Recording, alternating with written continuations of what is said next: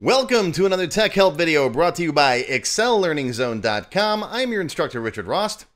Today we're going to see how to make drop-down lists in Microsoft Excel. That's where you can drop a box down and pick from a list of options.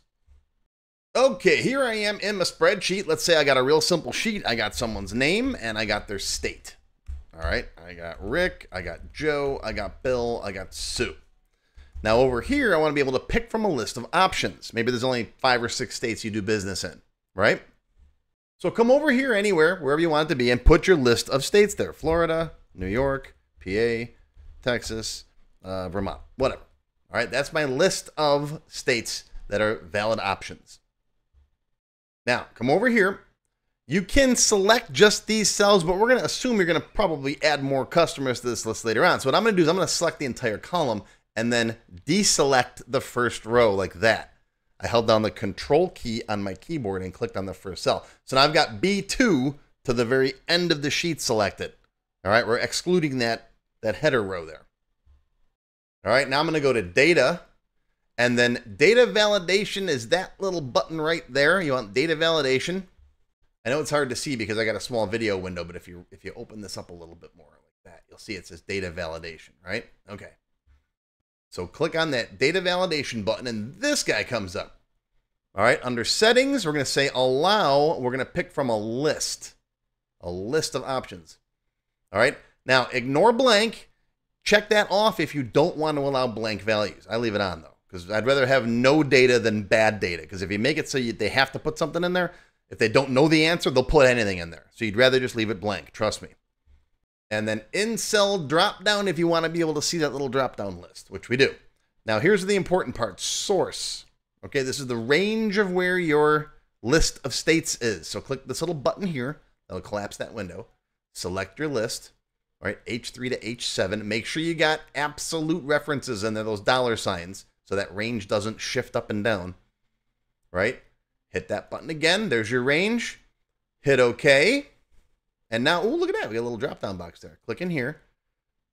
Click. Oh, look at that. You got a list of options you can pick from. See? That's nice and simple. That was real easy to do. Now, what if you want to add to this list? Let's add Alaska, New Hampshire. Let's add, what else? What else we got there? Oregon, right? Over here, notice, oh, well, they're not in there, right? Because that list isn't dynamic. So what I like to do is I like to either name the range and you can change the name, or we can just use the entire column. So I'm going to slide these guys to the very top up here like that. Okay. Now let's delete the validation out of here already. In fact, I'm going to just delete this whole column and start over. Right click, delete. Okay. Let's start over. State. I'm going to select the column. And again, I deselect that first row. Data validation, allow, list.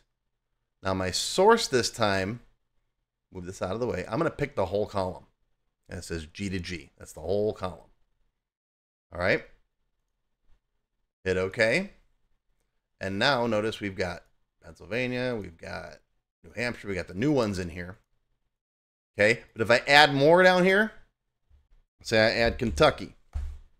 Okay. Well, now Kentucky is a valid option, see? And if I do stuff later like sort this column, okay, now you'll see that your list should be sorted, see? All kinds of tricks you can play. You can name this list. You could move this to a different sheet if you want to. Right, come down here and click to add sheet 2. And now I can just cut out this entire column, right? Control X, come over here, and then Control V. And now if you go back to sheet 1, look at that. It's not cluttering up sheet 1, but you still got your list. See? There's all kinds of tricks you can play with this stuff. If you'd like to learn more about drop-down lists in Excel, I cover them in detail in my Excel Expert Level 10 class. We talk about lots of stuff. And one of the cool tricks I show you is we do something called a cascading drop-down list, where let's say you've got make and model. Right? So in this box, you could pick the make. And then this model box will only show you makes or models from that make. So you pick Ford, you'll only see Ford models in the next box. That's called a cascading drop-down list. That's really cool. Now, if you're interested in going beyond Excel, I also have a new video on how to create drop-down lists in Microsoft Access. For those of you who aren't familiar with Access, it's most of what I do. It's a powerful relational database tool that's designed specifically for managing large sets of structured data. While Excel is great for quick lists and calculations, Access really shines when you're working with related tables, complex forms. They need to ensure data stays clean and organized. So if you ever struggled with lookup tables in Excel or maintaining consistency across multiple sheets, multiple workbooks, Access can do all of that and a lot more with built-in relationship tools.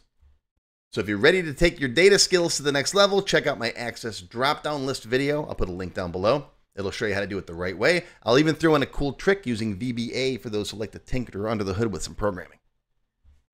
But that's going to do it for today, folks. That is your Tech Help video for today. Hope you learned something. Live long and prosper, my friends. I'll see you next time. I'm excited to announce that I'm creating a brand new series of lessons focused on programming in Microsoft Excel VBA. If you've been looking to take your Excel skills to the next level and learn how to automate tasks, write custom macros, and unleash the full power of Excel VBA, these lessons are for you. Sign up now on my website at the link shown. You'll find a copy in the description down below the video window, and I'll send you more information on this exciting new series. If you'd like to see me make more Excel Tech Help videos, post a comment down below and say, "I want more Excel." The vast majority of my videos are for Microsoft Access, the database program, because that's been my forte for the past 3 decades or so. However, I love Excel, and I'm more than happy to make more videos for Excel and Word and PowerPoint and all the other topics that I teach.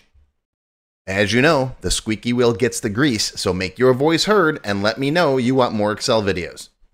If you enjoyed this video, please give me a thumbs up and post any comments you have down below. I do my best to read them all as soon as I can. And also, be sure to share this video with that person in the office that always asks you Excel questions. Or, you know, that family member, mom, when she calls you and says, "Hey, I can't do this." Well, send her a copy of one of my videos. Make sure you subscribe to my channel, which is completely free. Just click the bell icon and select all to receive notifications when I post new videos. If you'd like to become a member of my channel, click the join button down below and you'll see a list of all the different membership levels that are available, each with its own special perks. Silver members get access to all of my extended cut Tech Help videos and one free beginner lesson every month. Gold members get access to download all the sample spreadsheets that I build in my Tech Help videos, plus my code vault, where I keep tons of different functions that I use, and a free expert level Excel course once a month, after finishing the beginner lessons. And Platinum members get access to all of the previous perks, plus all of my full beginner courses, and one new developer course every month after finishing the expert levels. If you're watching this video on YouTube and you're looking for the links, click where it says show more down below the video window.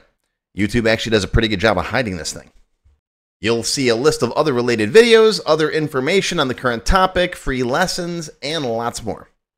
YouTube no longer sends out email notifications when I post new videos, so if you'd like to get an email every time I post a video, click on the link to join my mailing list.